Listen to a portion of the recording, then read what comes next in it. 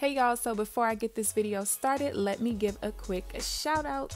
These were the first 3 comments in my last video. If you want to be featured in my next video, make sure you subscribe and hit the notification bell and come show me some love when I drop a new video. What's up you guys, it's KeAmber Vaughn aka CoachKe coming back to you with another video. If you are new to my channel, welcome, and if you're not new, welcome back. Be sure to hit the subscribe button and also tap the bell so that you are notified of every new video that I post. So as y'all can tell by the title of this video, it's time to do my super duper late February budget recap or budget results. My March budget actually started on March 10th. So yeah, and I know y'all probably were like, where your inconsistent self been? Listen, I ain't been nowhere. I honestly was kind of questioning whether I wanted to continue with YouTube, and I decided to because at the end of the day, it's bigger than just me. So here I am. All right. So what I've done is I've already prepared everything. The only thing we have to plug in are the actual numbers versus what was budgeted. And then you guys know, well, if you're new here, I do like to do pluses and minuses to see how off I was, whether I was super under budget or way over budget in particular categories. With this particular budget, I took off work all of February. I saved $22.50 back in December to pay myself a salary for February, and that is where the majority of this income came from. Well, almost the majority. So let's get started. So for paycheck 1, I have, you guys know I did the February budget in my printable workbook, so I'll be kind of flipping back and forth there. So for paycheck 1, I did budget $1039.68, which is what the actual was, and I need another color. So $650.69 of this came from my last paycheck from my job, and then the other portion of it I pulled out of that money that I saved up for this particular month. So I'm going to do all the actuals in blue, and then the pluses or minuses will be, of course, in red and green respectively. Paycheck 2, I budgeted $1106.94, which is what I had. Basically, the portion that did not come from the YouTube paycheck, I pulled out of my savings, but I wanted to make sure I separated the YouTube income so that I could see, like, you know, what that is when I go back and look at it in the future. So the total income was exact. That's because basically what I did was however much didn't come from my job or YouTube, I pulled out of savings. That's why it's exact this month. So let's do this. There is no plus or minus because it was right on target. Okay, so let's go ahead and get into these expenses. So as far as my rent goes, my actual was $300. All of my fixed expenses are always like on point for the most part. So I'm just gonna write those in. If you're new here, I live with my mother and sister voluntarily. That's my choice. That's why my rent is so low. I do live in a low cost of living area though, regardless. So let's go ahead and put these in. So as far as my expenses go, let me show y'all how the month ended, and then we'll plug all the numbers in.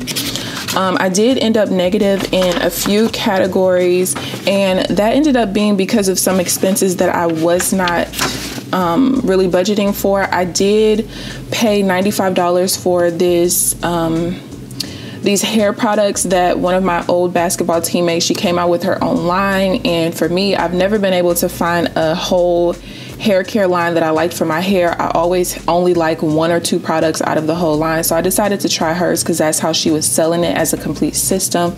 So that made me go over in my personal household category, but I was okay with that. She had just launched it and I wanted that price versus it being like $35 more later. Then I did have to pay for a BLS class for my new job. At my last job, they actually did our CPR classes at the facility, but it was only first aid.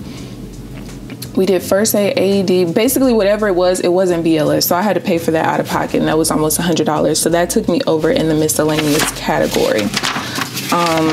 I did go ahead and finish off paycheck 2. I'll show you guys how that worked. I did accidentally put in the wrong income here because I forgot to include the amount of what I put over in taxes because I was taking it back out in the savings portion. So I had to go back and fix those numbers versus what you saw when I actually put this video out. So I did end up saving the $431.15, and then by the end of the month, I still have $435.31 in my account. That was over my $4,000 buffer or baseline in my account. So I did split that money off. We'll go into that pretty soon. And I finished off the simplified method. You guys know that I decided to put this together for you guys. If y'all want to see how this finished off, I'll do this at the very end so I can show y'all that. Okay, so that's how the month ended. So because I use an expense tracker, I always know my pluses or minuses, but I don't know my actuals. So we go backwards in that particular category. So as far as groceries go, I actually only went grocery shopping once, if I'm not mistaken. Yeah, I did. And that's only because right before that month started, I knew that it was going to be snowing. February is our snow month here where I live. So I like stocked up on a whole bunch of stuff right before the month started. And that's why I only needed to go grocery shopping once. So personal household, that is the category I was over budget. $57.45. And I need a new red pen, clearly. Okay, restaurants, I was still under budget.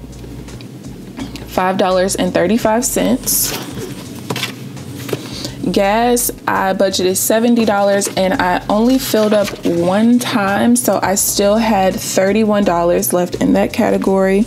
I hope I haven't been, you know what, let me move this up. Hope I haven't been moving all around on my mic. If I have, I'm so sorry, y'all. Okay, so for shopping,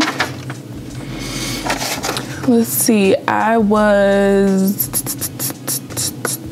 under budget $12.31. The only thing that I purchased in the shopping category was an aerobic stepper, and that was it. That was like 62 bucks. Supplements, I think only one of the 2 supplements came out, so I still had $65. Oh, because I budgeted that I was going to buy some more black seed oil, but because my mom has stopped using hers because she's lazy, I just decided to take hers over. Okay, so for business, I did not spend anything. I normally don't, but I prefer to have something in this category than nothing and then need it. And then in the miscellaneous category, again, I was over budget because I had to spend $100 on my BLS class, basic life support, for my job. And I don't know why that wasn't actually reimbursed. It could be, I have to ask, I don't know. Okay, so let's go ahead and figure out the actuals. So for groceries, I budgeted $300, I spent $257, or I had $257.91 left over, so I only spent $42.09. For personal household, because I was over budget $57.45, I know that I spent $157.45. For restaurants, I still have $535 left over, so I spent $44.65. For gas, I spent $39. Filled up once, because once the snow came, I literally did not leave my house for 12 days, I think. Yeah. So for, what is this, shopping, I spent $62.69. Again, I was just the aerobic stepper. And then supplements, I spent $33.46. Business, I spent $0. And then miscellaneous, I really spent $200 and something. What did I spend? Is that right? So I got these treats for me and my sister. I got my grandma this tablet pad thing, that's 40 something. I spent money on a game, that's 25, that's 65. Oh yeah. So then I gave my grandma some money for her birthday, and then yeah, okay, so for miscellaneous I spent $211.50.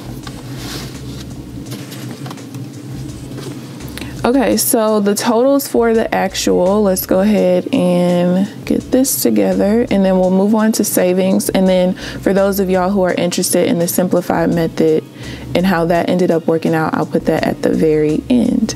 44, 65, 39, 62, 69, 33, 46, $211.50. So I spent $1,194.98 versus the $1,447.60 that I budgeted for.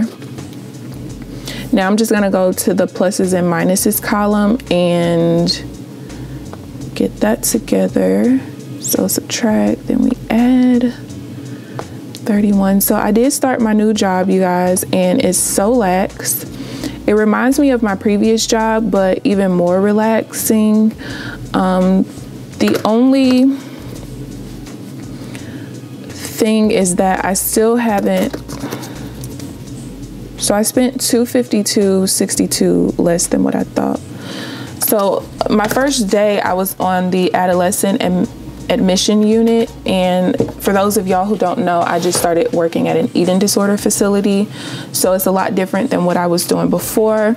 On Friday I will be orienting on the adult residential unit, and then next week will probably be the adolescent residential unit, and then I'm not sure the 4th day of orientation, and then I'll be on my own.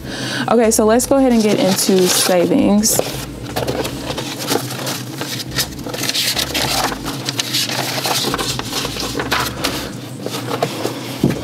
Okay, so what I budgeted for taxes was $67.26, which is what I actually sent off. That basically was 20% of my YouTube check. For miscellaneous / investment, I budgeted $221.11. What I actually sent was, I had $127.36 from paycheck 2. When I reconciled my account down at the end of the month, I sent another $152.35. And then paycheck 1, I sent $53.35. So what I actually sent off was $336 or $333.06. So for the car sinking fund, I sent $54.58 paycheck 2. When I reconciled down, I sent $65.30. And then paycheck 1, I sent, I think it's $22.86. So I sent $142.74 to that account. For the travel sinking fund, we got $54.59, $65.31, and another $22.86. So when I reconciled my account down at the end of the month, what I could have done was send that money back to that portion that I saved for when I didn't have income coming in. The only reason that I didn't, and I explained this when I did my March budget, is I know I'll have enough money coming in for my March budget to cover me. So I don't need to like continue to fund that particular account where I save the money for when I didn't have a job. So basically at the end of this month, whatever is still left over and what I saved for when I was out of work, I'm gonna send that off into my different accounts because I won't need it there anymore now that I have a steady weekly income. Okay, so for medical sinking fund, we got $127.36. Then I sent $152.35 at the end of the month and $53.37 in paycheck 1. So I sent $333.08. So if I add up everything,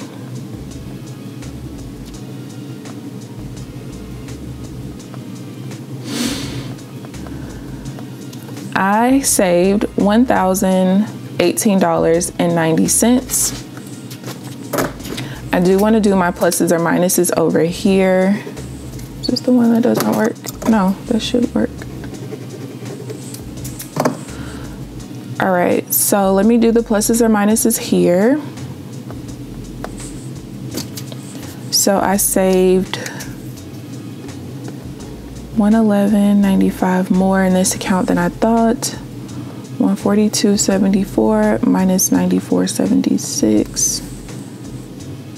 $47.98 more in that one.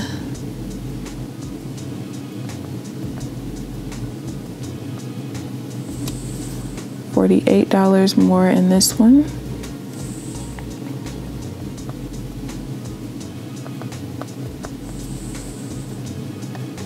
$111.95 in that one.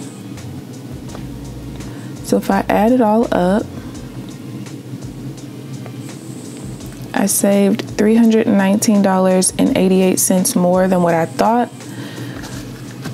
I budgeted $699.02 and I saved $1018.90. Okay, and then down here, this was just my tracker for how much I took out of that money that I saved up for myself to pay myself while I was out of work. Okay, so if I had to give myself a grade before we go over to the simplified method, if you guys are interested in that, what I saved of my income was, my actual was $2146.62. So I saved 47.4% of my income.